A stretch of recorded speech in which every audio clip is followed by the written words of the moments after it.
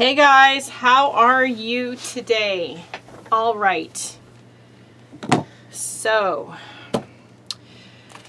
I really need to sit right now today and add in some of this stack here on the side of bits and pieces I've been finding and collecting to add to this month's section of my year 2017 journal.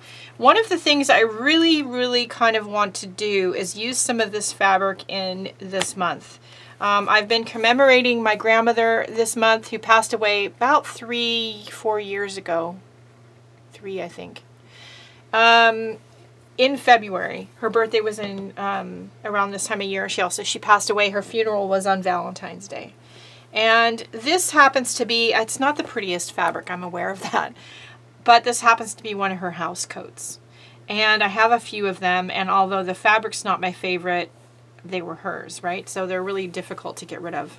I want to see about adding a little section of this fabric. It is really time to just go ahead and cut it apart and add a little section of it to the journal, and to make, I'm thinking I want to make some sort of a little pocket or something. So I'm actually going to get brave here, and we're going to just whack off a sleeve. Grandma, I'm sorry. And that fabric will be back. We'll be doing something else with it.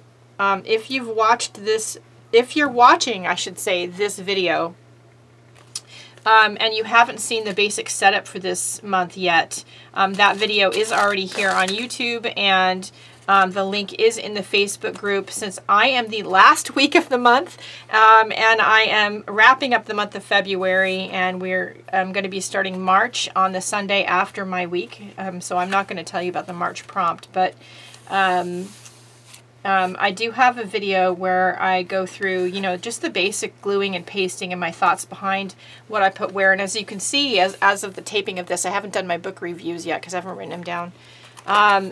But if you want to, that video is already here on YouTube, and you can go see that. You know, I didn't do anything super complicated, but I did. You know, I did find a few fun little bits and pieces to stick into my journal. And I found some more. So let's see what we're going to do with this piece of fabric. I really do kind of want to make it into some sort of a pocket. All right, so we can put something here. There is space right there. We could put something here at the bottom underneath this love. And I do have some ideas for how I want the pocket to look. I also have this space here, which I might want to use that space. So how big is that? Let's measure it. Of course, the ruler I grab is the little teeny tiny one, because, you know. So it's about 4.5 by 4.25. All right. So let's put that aside. Let's grab our fabric, and I'm going to take off the elastic around the bottom of the sleeve,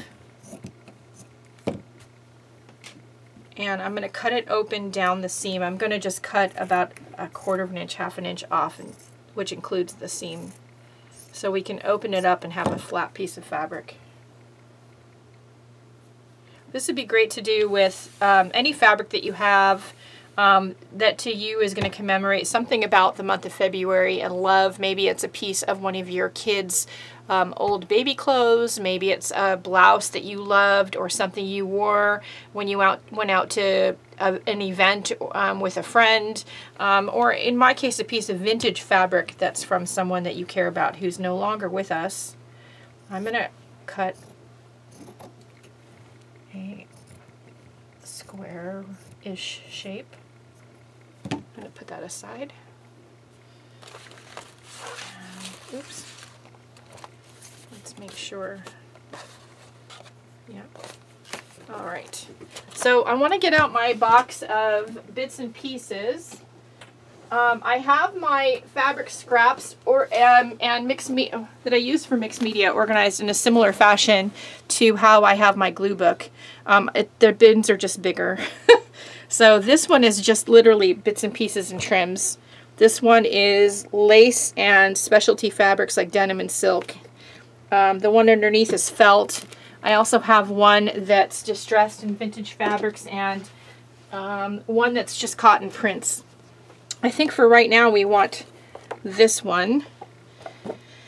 And maybe I might need this lace one. I'm looking for a particular piece of lace that might be, it might be in the vintage bin. Let's see. Yep, here it is. I found it. I have pieces of old quilts. I have handmade lace, store-bought lace. This is a piece of vintage, a long piece of vintage lace. And I'm going to cut off a section.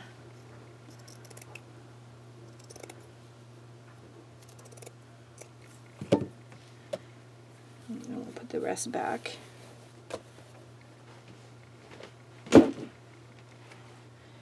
And I might want this box, so we'll leave that kind of handy.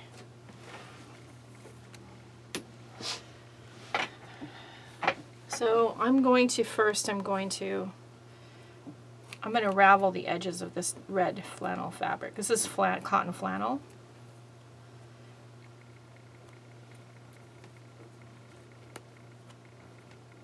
So I'm going to just distress the edges by pulling some of the threads out.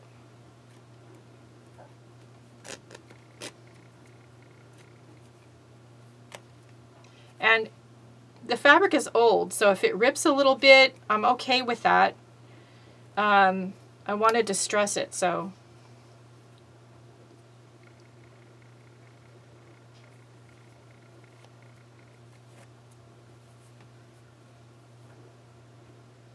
This down here doesn't want to ravel. Let's cut a little slit, and there we go. Haha. All right. And I want to layer it on top of some of this lace. It's a little bit big, so let's trim some more.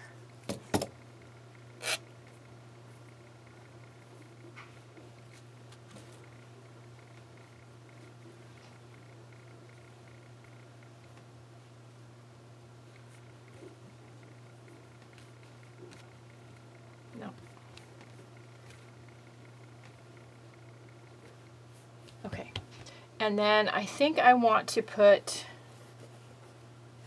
some, do I want to put burlap? No, I might just want to put the lace. We'll see. So let me get my sewing machine out and let's get that sewn up.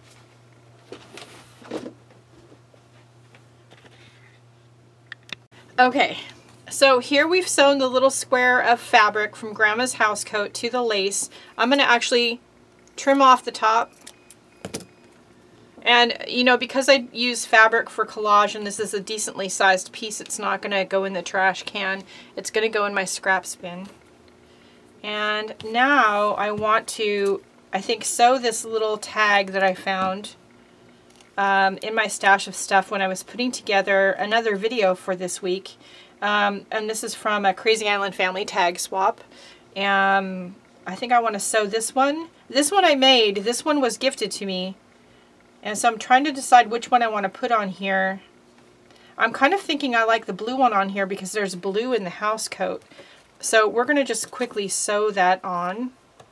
Now this is a little machine I keep just for sewing paper and mixed media applications. Don't do any paper sewing on your really nice dressmaking machine. It's not good for the machine.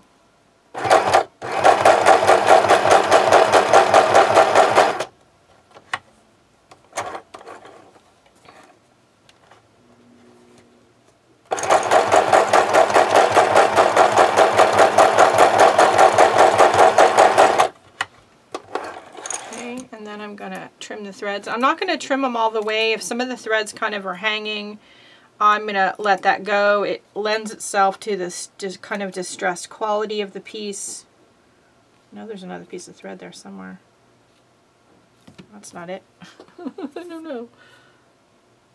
Let's see.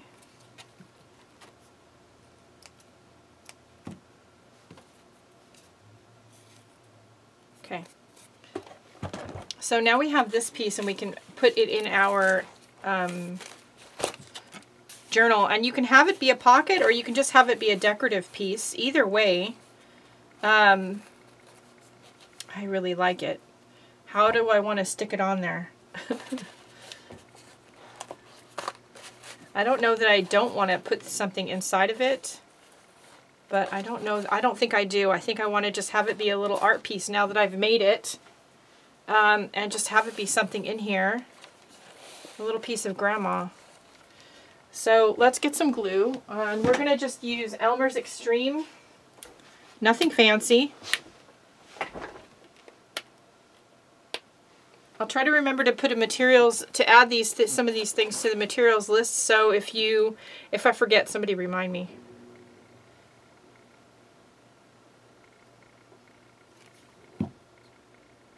Now, if you have the type of journal you're using for this year where your pages are loose and you want to have it be a pocket, maybe you want to sew it in. There we go.